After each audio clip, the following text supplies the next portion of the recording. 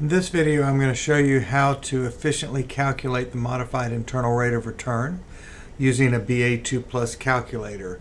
Now here's the problem that we have at hand. We've got 4 years worth of cash flows, initial outflow of negative $1,500, $500, $700, then a negative cash flow in year 3, and then a positive cash flow in year 4. In a situation like this, there is potentially two different internal rates of return, and therefore internal rate of return is not a good measure of rate of return for this type of projects. And so instead what we do is we make an assumption about what the intermediate cash flows will be invested at. So 500, 700, those intermediate cash flows will get reinvested at within the company, and let's assume 12% is the rate of return that they're going to be reinvested at.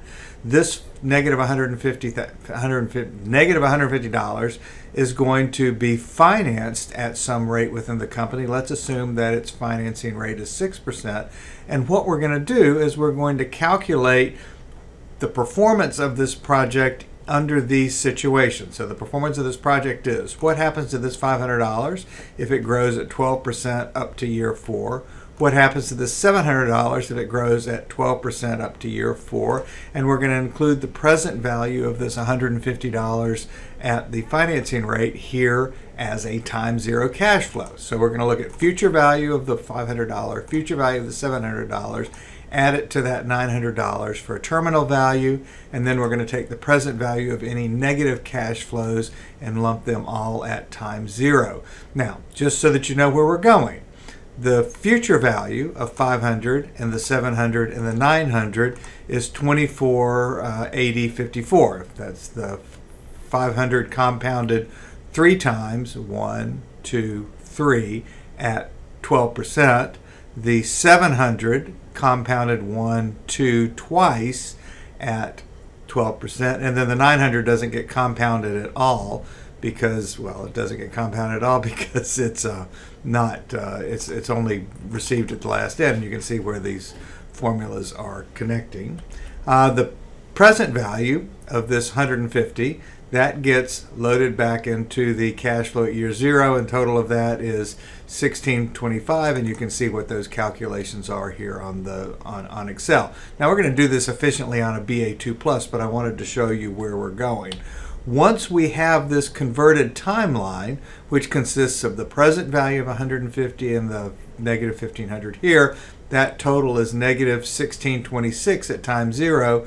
We do away with all of the intermediate cash flows, and then we just look at the terminal value. That's the future value of the 500, the 700, and the 900 at 12%. And then we find the rate of return on that investment. And that can be done any number of different ways. We can use the algebraic function, which I've done here, just by taking the 4th root of 2480 divided by 1625 and subtracting 1. We can use the rate function, which is what we're going to do in the BAII Plus, setting the present value to negative 1626 and the future value to 2480 and the number of periods to be 4.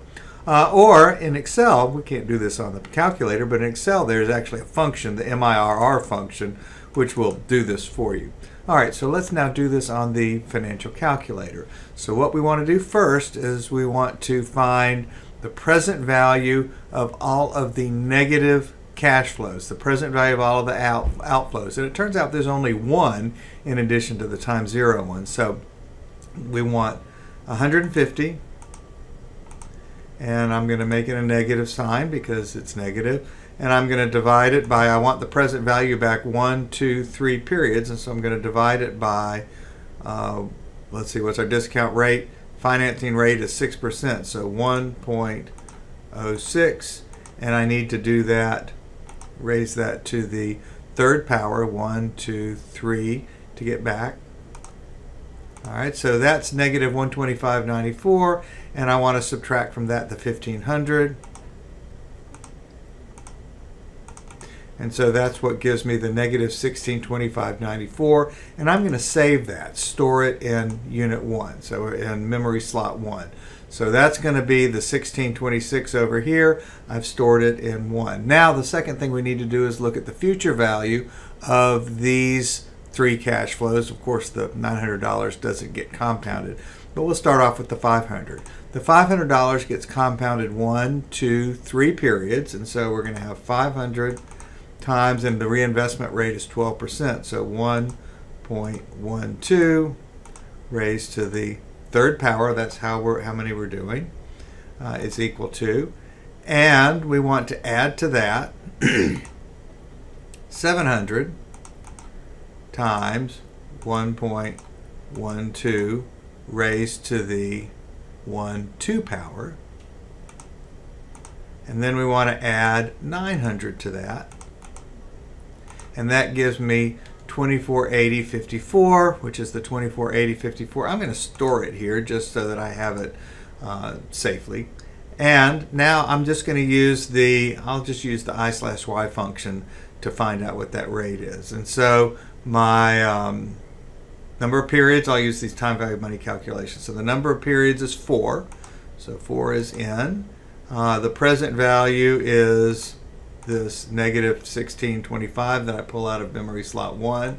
That's going to be my present value.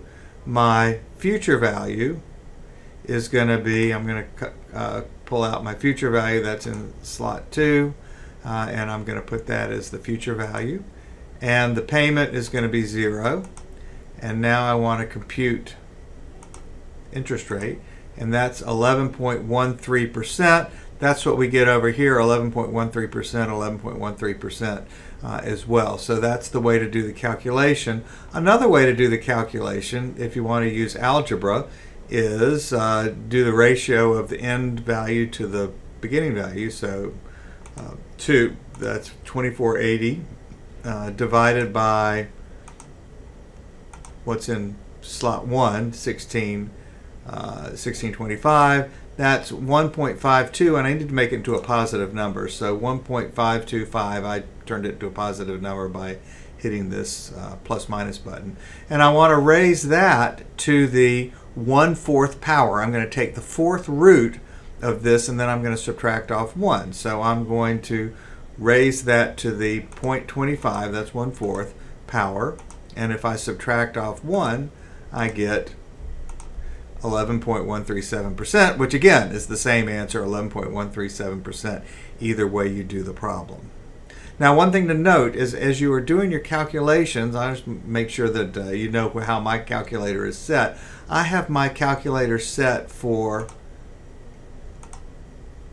algebraic operating system so that when I'm doing adding and subtracting and multiplying and dividing, it's doing it in the orders that I think it ought to do, which is exponentiation first, then multiplication, and then adding. If you try to run through these calculations that I just did on your calculator and you're not getting, for example, the 2480.54 that I got, then it's probably the case that your calculator is not set to AOS, it's set to, well, let's go ahead and show you how to change that. Second, if I do second set, that's going to change it to chain, which is a different order of operations than AOS. I always make sure mine is set to AOS, and doing the calculations the way that we did it, you need it set that way as well.